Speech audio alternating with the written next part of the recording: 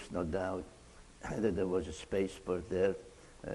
The famous Sumerian king Gilgamesh, around 2900 BC, looking for immortality by joining the gods on their planet.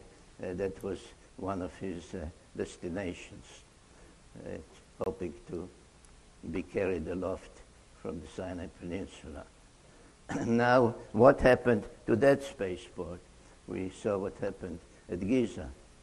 As I mentioned, around 2024 BC, one of the wars between the competing, clashing clans of the Anunnaki led to the use of nuclear weapons, and one of them, or actually two of those weapons, were used to obliterate the spaceport in the Sinai.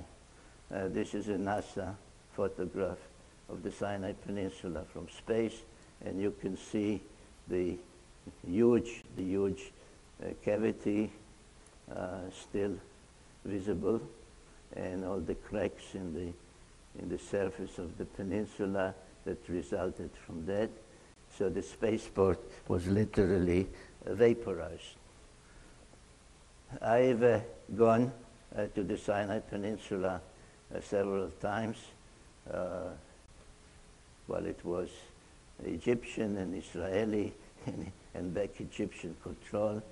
And in that place where you see this great cavity, which is in the center of a valley surrounded by pure white limestone mountains. You see the pure white. There's a huge valley covered with blackened, burned through stones, totally broken up and totally burned through. And this is what remains to this day of that spaceport. Now then, there was the landing place up there